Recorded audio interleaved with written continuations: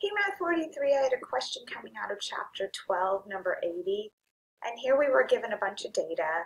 And for number 80, it said use size as the independent variable, or what we would call the explanatory, the x variable, and cost as the dependent, the y variable, and draw a scatter plot. So I went ahead and I put my data in my lists, L1 and L2 for independent, dependent, x or y, or really again, I'll say explanatory, and response. And I'm going to make that scatter plot.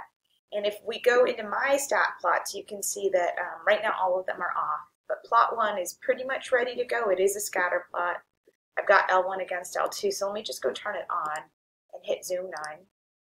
And when I look at that thing, it looks pretty linear actually, right? That looks to me like a strong linear relationship. So does it appear from inspection that there is a relationship between the variables? Yeah, I mean, when I look at it, that looks linear. So the part C is saying calculate the least squares line, and let's go ahead and put it in a plus bx form. So let's go run linear regression, and I'm going to hit stat calc 8. Right, I'm going to breeze right on by stat calc 4. That's still linear regression, but that's where we have A being the slope value and B the y-intercept, and we do it the other way in stats. So I'm going to do L1, L2, and then I'm going to drop it in y1. You can drop it in whatever variable you want. I'll go with y1. And then I'm going to see this output, right? There is my slope. There, no, that's a lie. A is my y-intercept. B is my slope. And you can see my R value is real high, right? That is pretty darn close to 1. So that's looking strong. So now part C says, hey, get the equation of the LSRL. So you can see it right here on my write-up, but there's my y-intercept, my slope. You see the little hat over cost, which is my response variable, my dependent variable, and size was the independent variable. And I probably should have mentioned when we were talking about the scatter plot that you can see my x's are labeled with size, right? And then I've got cost, my y variable, labeled on the y-axis. All right, so going back to the book work, it says find the correlation coefficient, and we've got 0.999, and is it significant? That phrase, is it significant, is going to have a different meaning once we get to chapter 9. And we are doing these chapters out of order, so that question actually has a different meaning if you've gone through chapter 9.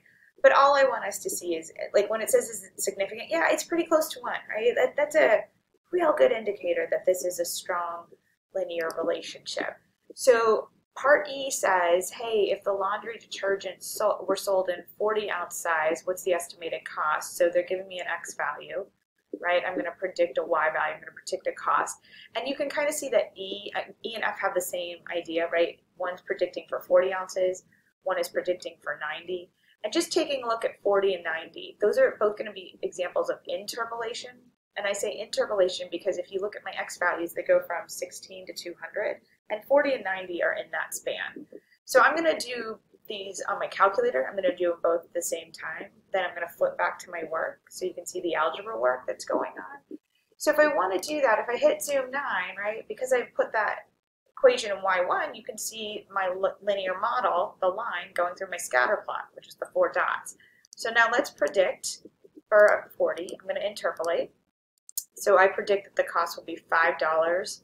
If I want to predict for a 90-ounce size for this laundry detergent, oops, I hit 9. I meant to hit option 1, excuse me, and then type in 90. And then apparently if you buy 90 ounces of this detergent, we think it's going to be about $6.93.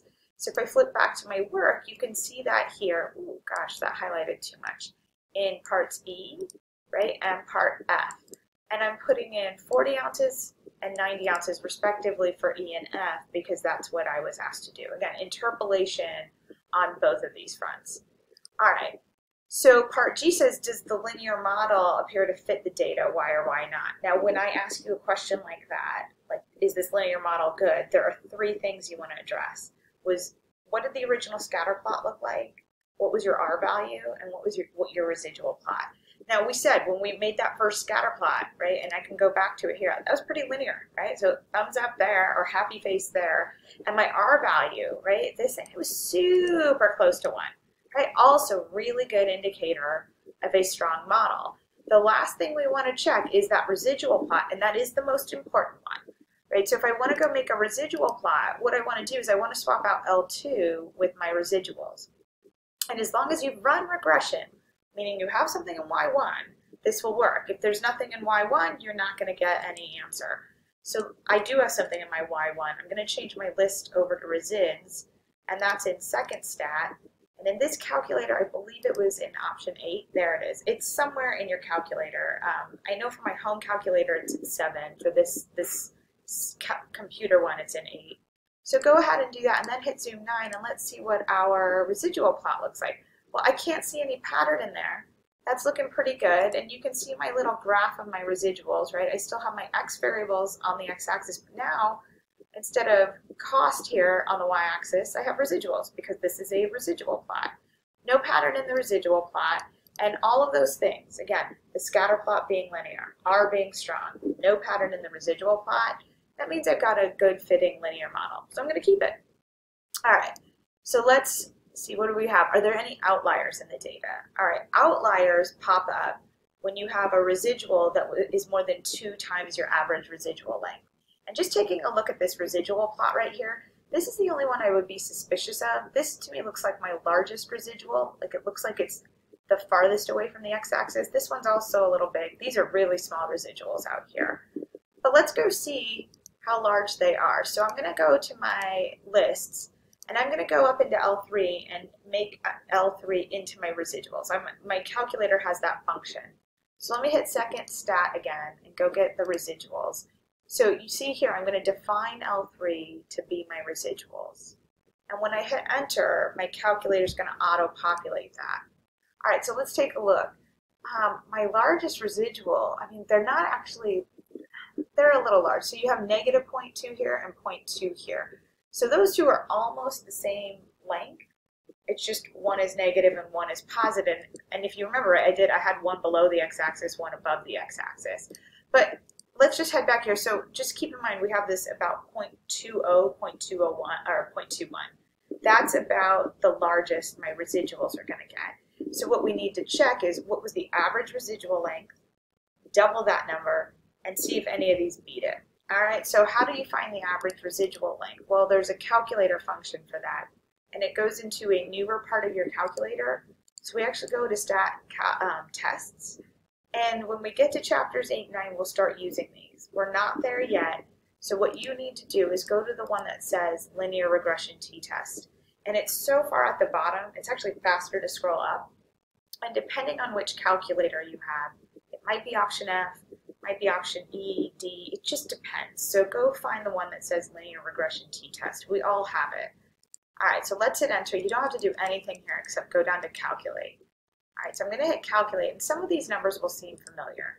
Right, there's the y-intercept, there's the slope, but the one I really want is this S value. So you see it there. It is actually telling us the average residual length is about 0.205. All right, now let's double that number. All right, so if I take 0.205 and I double it, what am I looking at here? I'm looking at about 0.41. So what I want to do is I want to go back to that residual list and see if there was any number that was larger than 0.41. And you can see there isn't, right? This isn't larger than 0.41, this isn't larger than 0.41. And let me scroll down here just so you can see my work. Right there are all of our residuals. There's my average residual length. I'm going to double it to the point where our safety zone is about 41 cents to negative 41 cents because you go 2 up and 2 back from 0. And so since there's no residual that's larger than that, I don't have any outliers, which is fine. We just needed to determine if there are outliers present. All right, part F is the LSRL value for predicting at 300 ounces valid. Okay, now 300 ounces, it's a little red flag because you're like, ooh, dude, we only go to 200. All right, let's see what happens when we extrapolate that far. Now, I can plug 300 into my linear model, and you can see this $14.72 coming out. I just want to show it to you on the calculator because usually something wonky will happen. So if I, oops, and also just taking a look at it, I don't want to do it here. That's on my residual plot. Let me go back to my original. Let me get my scatter plot up here. All right, now let's hit zoom 9, and this should be working. Okay, now if I try to predict for 300, my calculator is going to give me an error, and I just want you to see this, right? It's going to say, hey, invalid. And the reason for that is it's freaking out over the number 300, because if you look at my window, my X values are only going to 218. And that's because when you hit Zoom 9, your calculator looks at your data in L1 and L2. Oops, let me go back. I meant to go to here. And so for L1, for the X's, it's going around 16 and 200, right? That's what it's doing. It's going a little bit lower than 16 and a little bit higher than 200. So 300 is way outside that range. I'm just going to adjust this. I'll make this 350. All right, and I'm not going to hit Zoom 9. I'm just going to hit Graph. All right, and then let me hit Second Trace Option 1 again. Now let me plug in 300 and it'll work because I have the right window. And you can see right there, it's $14.72. All right, so that matches the little arithmetic work I got. Now this is probably not a reliable estimate, right? This is massive extrapolation, and so it really could be off. It's hard to tell unless you actually found a detergent that was 300 ounces. Oops, let me go back here. If you actually found a detergent that was 300 ounces and could check it, that would be great. But right now, I'd be a little suspicious. All right, and then last question, it says what's the slope, or excuse me, what is the slope, and interpret it. Well, here is our slope value. It's always the one connected to your independent variable. So it's 0.307, right? And so for every additional ounce in the size of this laundry detergent, the predicted average increase in its cost is about 0.037, or about 4 cents. All right.